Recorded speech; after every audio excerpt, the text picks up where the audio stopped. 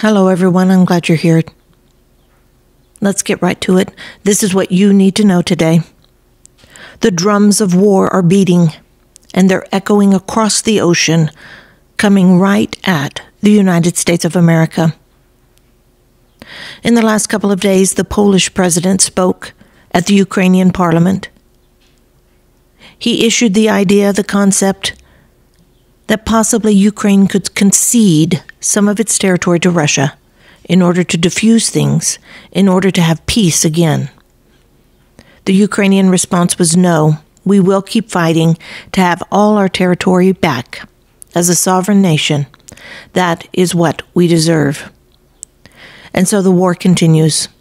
Lives are lost, money is spent, and we are drawn deeper into this conflict whether we like it or not. In an effort to wean themselves off of Russian oil, the European Union has set up embargoes that they want to issue before the end of the year. If you're wondering where all our diesel is going, where our gas is going, our oil, it's going towards Europe as they are trying to pinch, to strangle the Russian economy by not buying their oil. The interesting thing is, Hungary is faltering on this.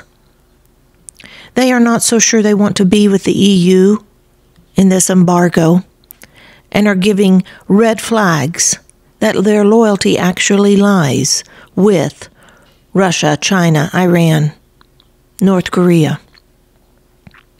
And so we will see how that pans out over the next few months. It's much like Turkey. Which side of the fence are you going to be on? And the pieces are moved on the chessboard of the world, and we sit and watch helplessly on the sideline, you and I. The only thing that we can do is prepare our homes, prepare our minds, prepare our souls. And so that is what we do.